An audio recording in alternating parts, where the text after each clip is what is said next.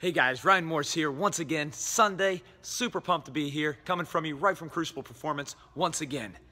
Today I want to talk about something that again, hits me kind of deep, okay? I want to talk about belief, or believing in something. Not just thinking something, but truly believing in something.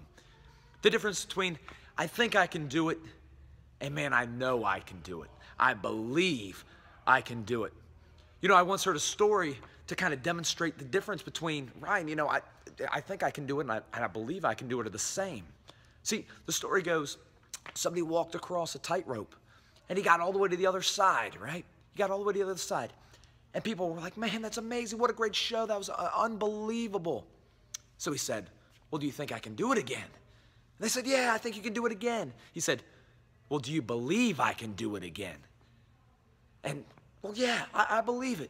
So he gets a wheelbarrow, and he dumps all the bricks out of it, the rocks out of it, and he picks somebody out and says, then hop in.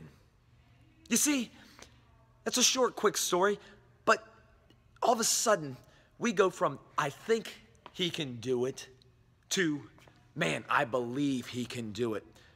That person was Charles Blondin, and he did. He took people across. He took his own manager across. He took his own mom across. He took people across Niagara Falls many, many times. But see, I want you to believe in whatever it is that you're doing. Not just think you can do it, believe it that you can do it. What are the things in your life that you need to start believing you can do? See, there's going to be different things in your life that are going to scare you, that you're going to be afraid to take on, that you're going to be not too sure that you can do or not. But see, it all starts right here. You got to believe in here and in here before anybody else is going to believe in you. Whether that's a job, whether that's a marriage, whether that's raising your kids.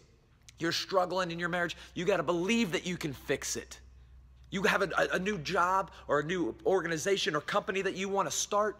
You have to believe in it before anybody else is going to believe in it. You've got to believe in your dream more than anybody else. So I ask you, what are some things that you need to start believing in today? Again, this is all about getting pumped up for tomorrow. What are some things that you need to start believing today so that way tomorrow you're amped up, you're pumped up, and you're ready for Monday morning? I want you to think about that. Write it down. Pray on it. And I guarantee you're going to be able to switch that mindset to go from, man, what if this happens?